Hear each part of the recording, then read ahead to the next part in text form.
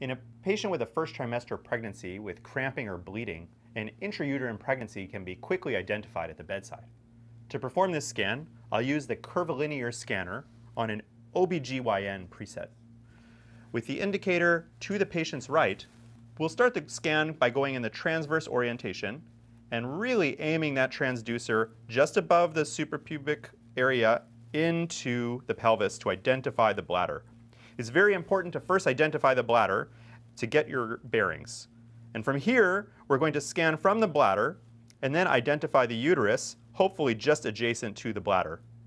Once I've identified the uterus, I'll continue sweeping through until, ideally, an intrauterine pregnancy is identified. Early signs could be a yolk sac, but in this one, I can even see fetal heart tones present. Once I've scanned all the way through the uterus, it's always a good idea to do a second axis to go lateral, this time with the indicator to the patient's head, and do another sweep, just to make sure there's even no second gestational sac hanging around with twin B. And once I've swept through, I can feel confident that I've identified a positive intrauterine pregnancy in this patient.